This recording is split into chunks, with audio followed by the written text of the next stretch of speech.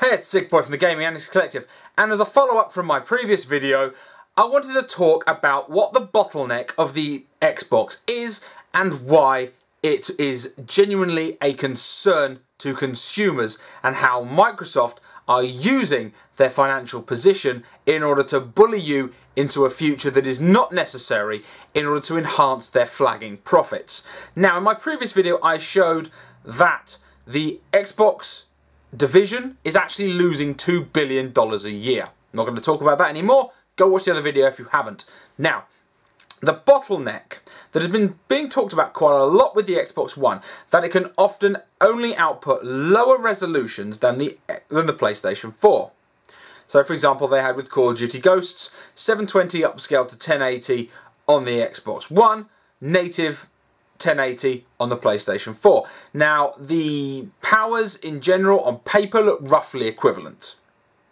And there's been a lot of talk as to the fact that the PlayStation 4 is a substantially more powerful machine, despite the fact that, on a rough glance, they look roughly similar. Now, the grounds of that comes down to the ESRAM, the 32 gig of ESRAM that they're utilising in the machine. Now, that should be able, if it was just only doing textures, should be able to output native 1080p high-resolution textures. Now, this is an issue that happened with the Xbox 360 as well, that it actually was being utilised in such a way that they actually had to choose where in the actual visual spectrum where the higher rendering would take place. So issues like the sky would be lower resolution and the ground would be higher, where most of the textures tend to be. So they would do a large amount of jiggery-pokery in order to create the illusion of a consistent resolution output. Okay, now given that this is the console isn't even on the market yet, the first games are being developed. Now, traditionally the first games tend to not touch the power of the machine. If you look at early Xbox 360 games like Hitman Blood Money looks like a piece of shite on the Xbox 360 now. However, it was also in exactly the same form playable on the PlayStation 2, which was a far less powerful machine than the 360. So clearly, and you can see if you compare Absolution to Blood Money, although Blood Money is the better game, if you look at the overall fidelity of the game, Absolution blows it out the water. So you can see that there is room for improvement. Now, with regards to the Xbox One, it appears that there needs to be a great amount of jiggery-pokery from day one in order to make a game that isn't even high def.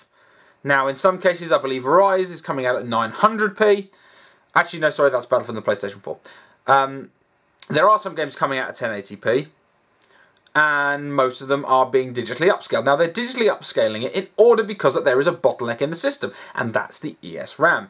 Now, why have Microsoft done this? Why would they release a machine that has clearly limited processing power in order to create graphical fidelity?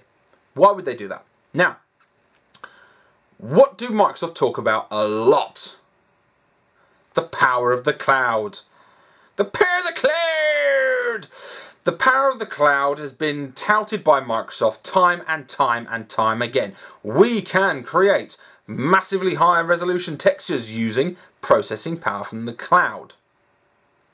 Okay, so this 32 gig of ESRAM is there because it means that the console requires cloud processing in order to function at high def resolutions. Now think about that. Now, I mentioned in my previous video that they have a huge decrease in their money. In fact, that the Xbox division is losing $2 billion a year, which is made up for by the Android patents. Okay, so what they need is they need you to be online.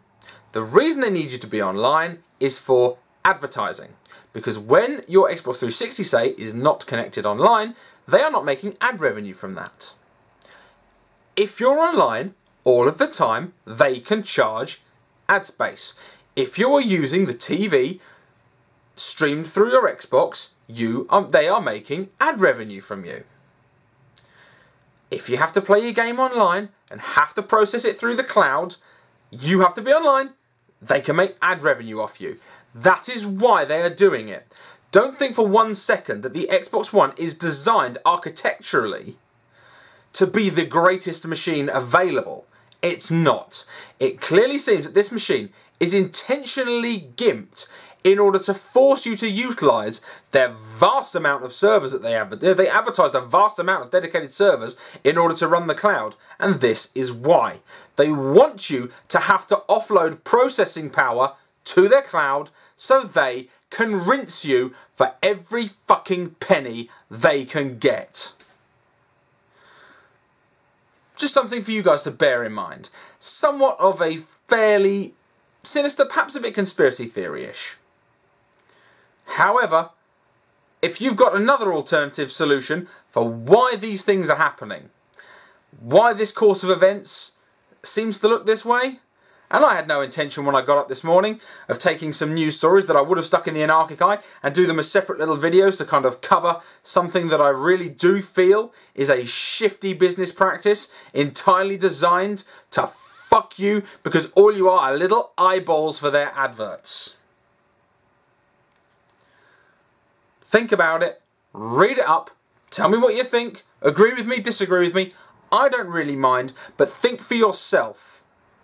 And consider, are you getting good quality for your money?